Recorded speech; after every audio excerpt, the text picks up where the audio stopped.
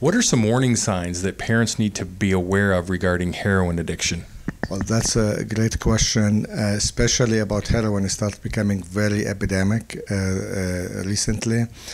Heroin addiction, like sign, will be more, the patient become more isolated, missing work, missing family event, missing school if somebody in school, spending a lot of money where they don't know where it's going.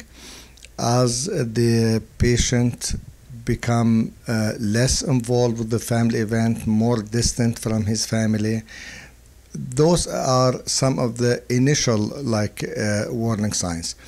As time goes on, we start having sickness.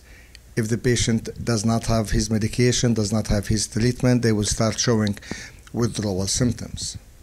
Sweating, agitation, irritation, tachycardia, nausea, vomiting, abdominal pain, aching all over, and much more neurological symptoms as well.